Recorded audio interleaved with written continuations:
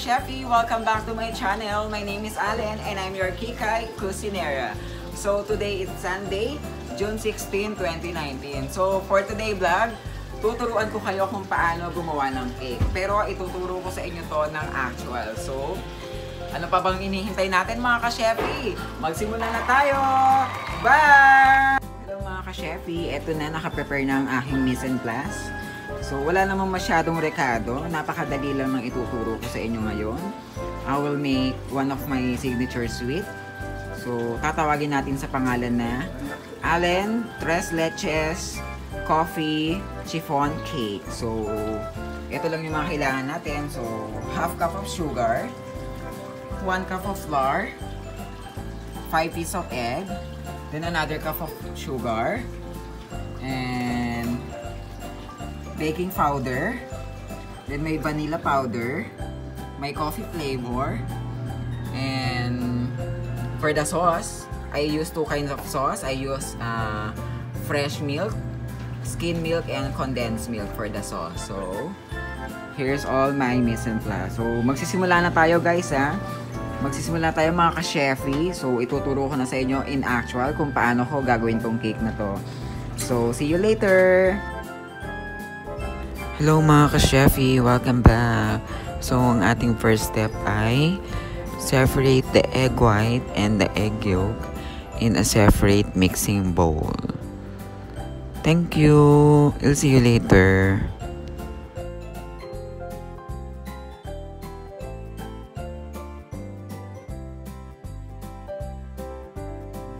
We're gonna put the egg yolk here.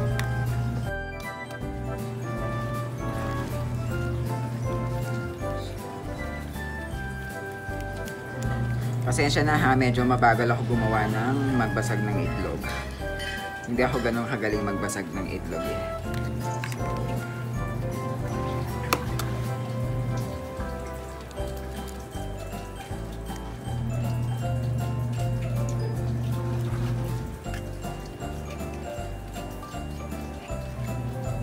Okay.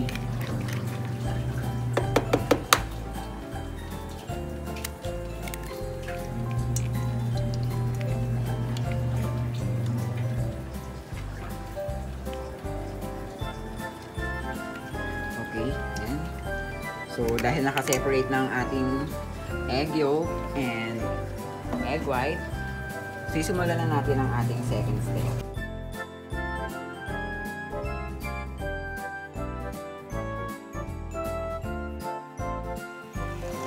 We're gonna add the half cup of sugar.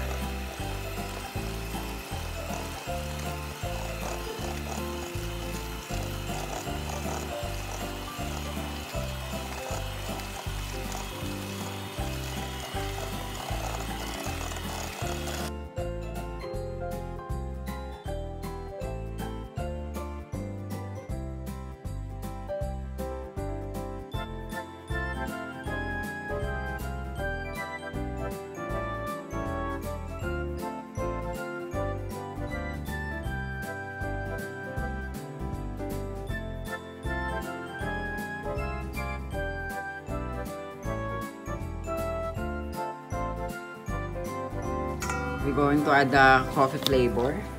So I will use 3-in-1 instead of using pure coffee. Dahil baka sumama yung lasa nun guys. So I will use 1 tablespoon.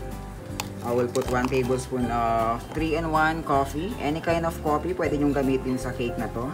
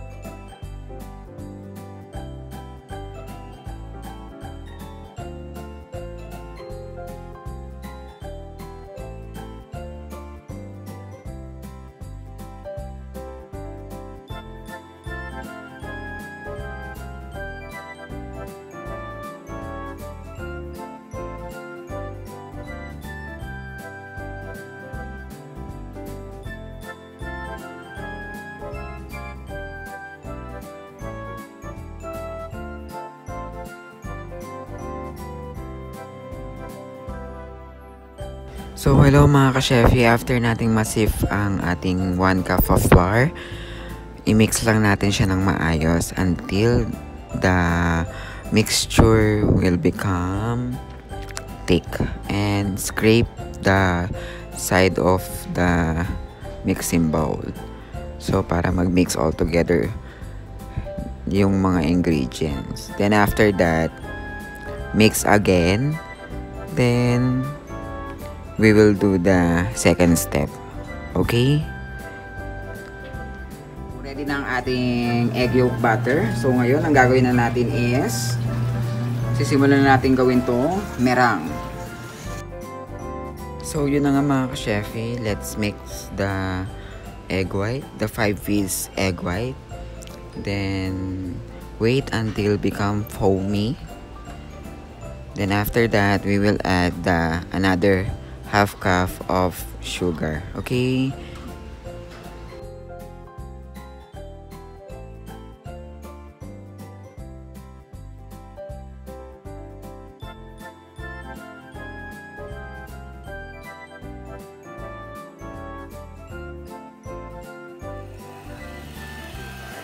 Half cup of sugar.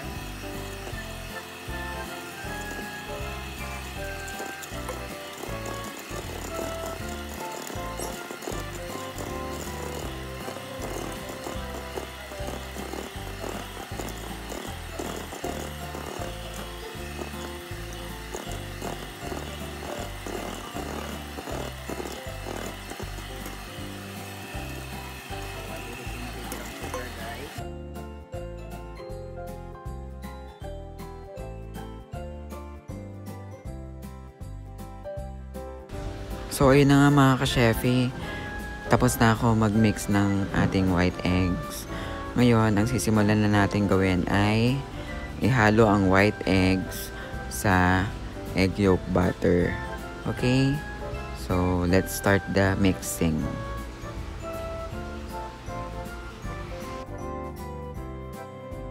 Hello mga ka-chefie, so let's start the mixing process. So now, we will add the merang into egg yolk butter. Then yan, mix, then cut and fold, then mix, then cut and fold. So ganyan lang yung paghahalo ng ating cake batter mga ka-chefie. Cut and fold, mix and cut and fold, then mix, then cut and fold. Okay? Sana masundan nyo kung paano ko hinahalo ng mabuti ang ating cake batter. Thank you! Yun na nga mga ka-chefie, pagkatapos nating ihalo lahat ng merang sa egg butter, pwede na natin siyang ilagay sa ating cake pan. Okay? Any kind of size ng cake pan, nakakaasya sa ating cake butter ang pwede nyong gamitin.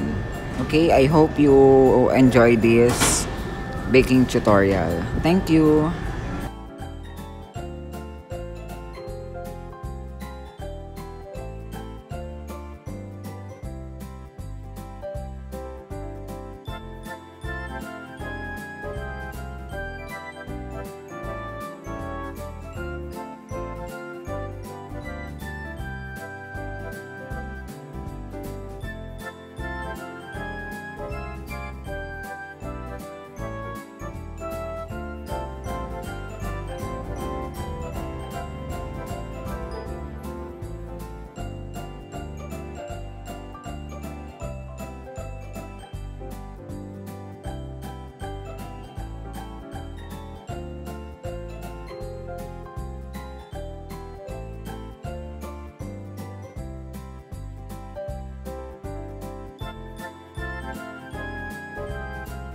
So ayun na nga mga ka-chefie, after natin isaling ang ating cake butter sa fan, hahampasin nyo ang ilalim ng cake pan para mawala yung excess bubbles. Then after that, pwede na natin siyang isaling sa oven. So babalikan ko kayo. Bye!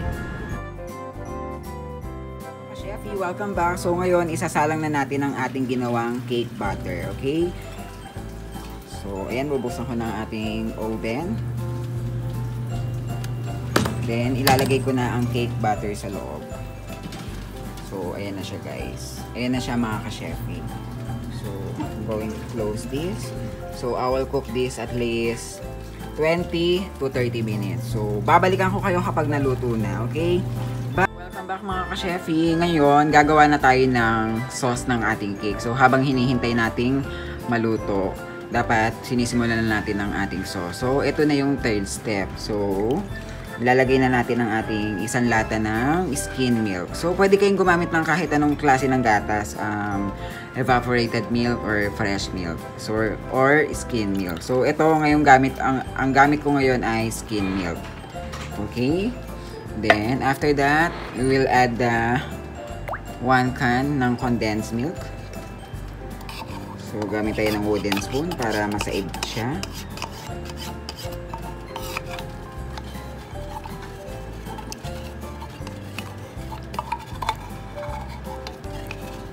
Any brand ng condensed milk pwede nyong gamitin mga ka-chefie. Nestle or Alaska. Kung ano pang merong brand dyan, meron sa Pilipinas or here at Saudi Arabia. Kahit anong brand. So, imimix lang natin maigi.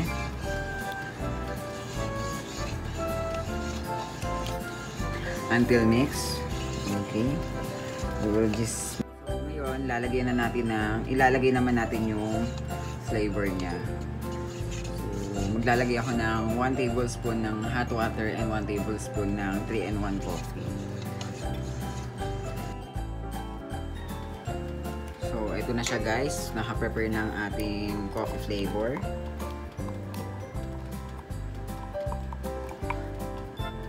I use only the 3-in-1. So, I will put here.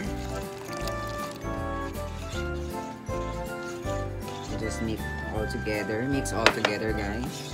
Mga ka-chefie.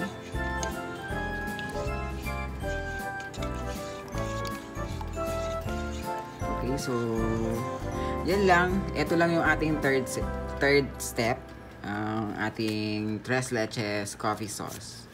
So, babalikan ko kayo mamaya kasi maluluto na yung cake natin. Okay, bye! Welcome back mga ka-chefie. So, eto na, luto na ang ating cake. So, tinanggalan ko na rin siya ng skin. So, gagamitan nyo lang siya ng knife. Tanggalan nyo lang siya ng skin katulad nito. So, ganyan.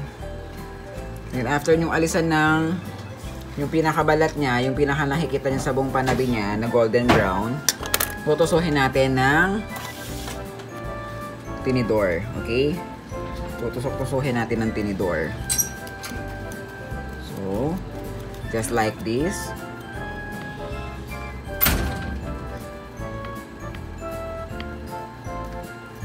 Then, we will add the sauce. So, ayan na nga. Ilalagay na natin yung sauce dito sa ating tres leches coffee.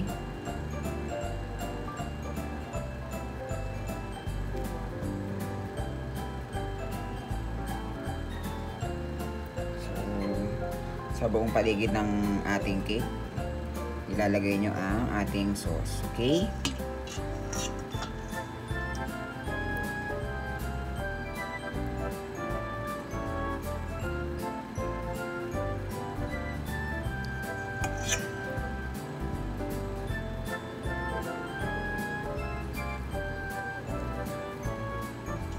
So, yan.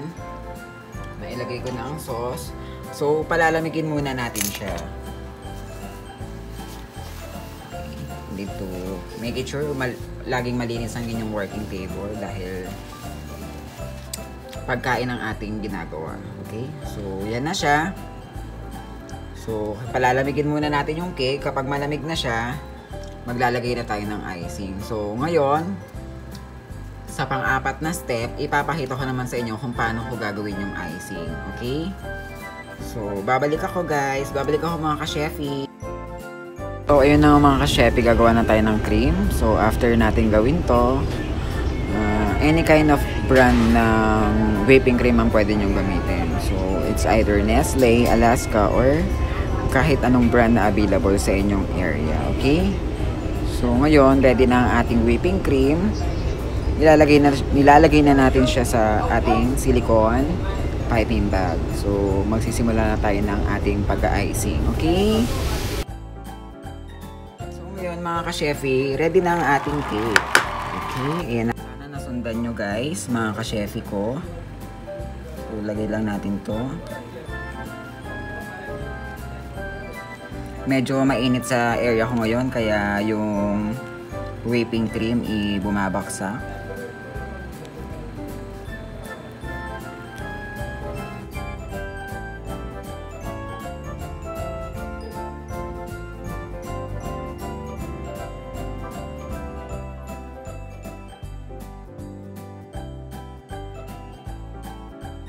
Mga ka-chefie, ito na ang ating finished product.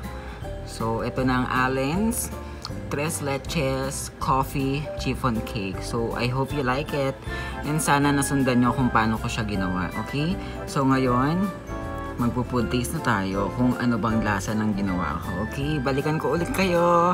Bye, guys! So, good morning mga ka-chefie. Welcome back to my channel. So, ngayon, tapos na tayo mag-bake and nakapag-plating na rin ako and nakapag-frosting na rin ako. So ngayon, magpo-food taste na tayo kung ano bang lasa ng ginawa ko.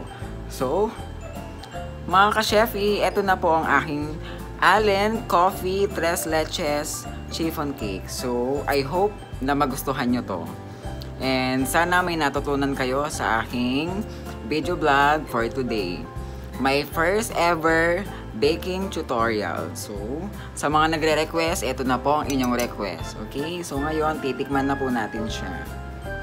Okay? Excited na ako kung anong lasa nito, mga ka-chefie. So, makita nyo naman, sobrang lambot ng cake. So, yan. Makita nyo, mga ka-chefie. Medyo itatap natin tong yan. Para medyo kita yung cake ko. So, parang hindi tayo kita mga ka-chefie. Masyadong maliwanag ang aking ring light. Kasi kita nyo naman, ang haggard ko na mga ka-chefie. So, okay. We're going to have food taste now. The cake that I make for you guys. Then, may trabaho pa ako mamaya mga ka-chefie by 2 p.m. here in Saudi Arabia. So, titikman ko na ang cake na ginawa ko para sa inyo. So, okay. Ito na siya. Focus.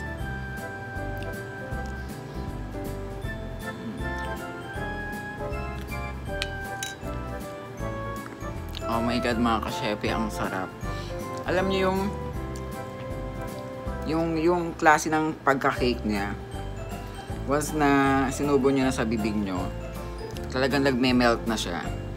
Hindi katulad ng ibang cake na kailangan mo pang nguyain. Ngayon, eto, nagme-melt na siya. And like I said, mga ka-chefie, hindi nyo na kailangan lagyan ng sugar yung pinaka-whipping cream nyo kasi matamis tong cake. And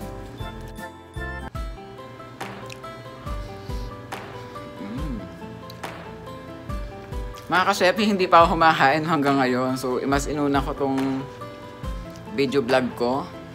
May number 6 video vlog. My first ever baking tutorial. So, sana magustuhan nyo. And sana masundan nyo rin. Pag nagawa nyo to sa bahay nyo, mga ka-chefie, don't forget to comment down below. Okay? Thank you for watching. Bye mga ka-chefie. Good night. I hope you like my vlog.